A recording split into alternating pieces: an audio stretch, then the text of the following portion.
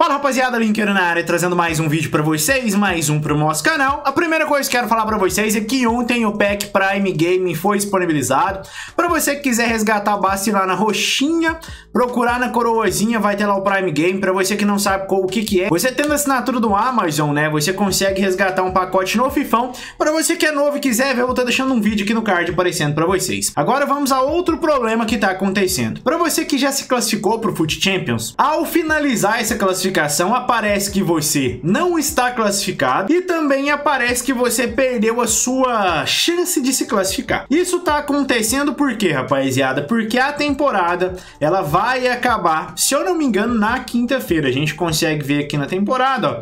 Essa temporada ela tem mais 1 dia e 13 horas de duração, então ela vai acabar na quinta-feira de manhã. Então o que que vai acontecer depois que essa temporada acabar? Provavelmente quem já conseguiu a classificação vai receber a classificação e quem tinha a pontuação vai receber os pontos de volta na quinta-feira para poder classificar. Acho que é isso que tá acontecendo, tá? Normalmente todo final de temporada rola esse paranauê aí. Então a primeira coisa que eu tenho para falar para vocês em relação a isso tá aí. Até ontem, rapaziada, a gente tinha um total de 49 tokens para poder fazer a nossa troca dos swaps de verão.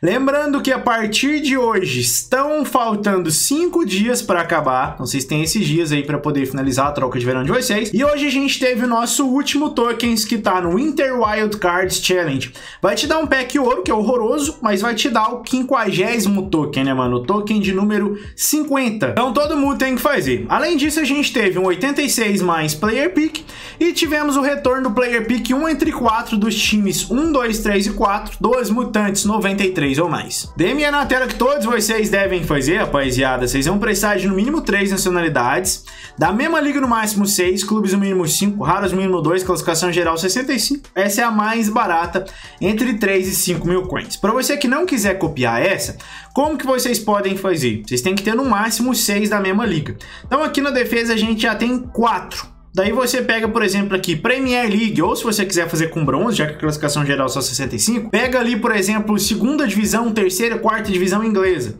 né? Os 3 zagueiros, o goleiro, o meia esquerdo e o meia direito. E aí, aqui no ataque, você pega outra liga, tá? Desses outros 5 jogadores aqui, ó, o MAE, o SA, o atacante, na verdade, o MAD e os 2 MCs, pega de uma outra liga. Vocês vão conseguir fazer bem tranquilamente. Tem que fazer porque vai te dar o último token do swap de verão. Player Pick 86 mais tá na tela pra vocês, rapaziada. Eu acho esse DME meio bait. Por quê? Tá te pedindo um elenco 84 com a química 70. Essa é a mais barata, tá saindo mais ou menos entre 60 e 65 mil coins. Daí a gente vem aqui nos mais baratos por classificação. Vocês vão ver que os 86 mais baratos estão na média de 14 mil coins. Se você tirar todo mundo 86, você já rodou pra caralho, né? Porque tá aqui 14 mil coins.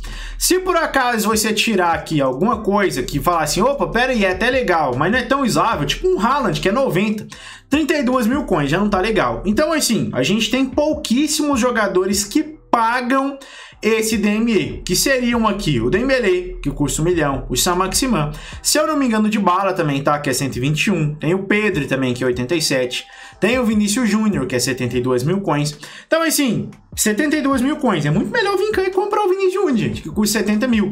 É pouco jogador pra caramba que paga. Se você quiser tentar a sorte, beleza. Tipo assim, é um DME novo, né, um DME diferente. Tem alguns jogadores que vão pagar, mas assim, são poucos que vão dar assim, bom demais. Então assim, de toda forma, se você quiser fazer, arriscar um L84, pra mim tá de boa, né? A gente tá no final do jogo, mas matematicamente, na minha opinião, não é uma parada assim tão certeira de dar algo que vai pagar o seu DME. Mas de toda forma, se você quiser fazer, eu daria um arriscado. E a gente teve novamente o Mutante 93 mais Player Pick. Vocês vão precisar de um elenco 87 tão Prime variado e um 88 que vai te dar um prêmio ouro. Resolução total tá saindo 340 mil. Primeiro DMEzinho tá na tela pra vocês, tá, rapaziada? Classificação geral 87, a química 55, entre 144 e 160 mil coins. Inclusive, jogadores que podem sair lá no 86 mais estão sendo usados aqui, ó. Benzema, Marquinhos.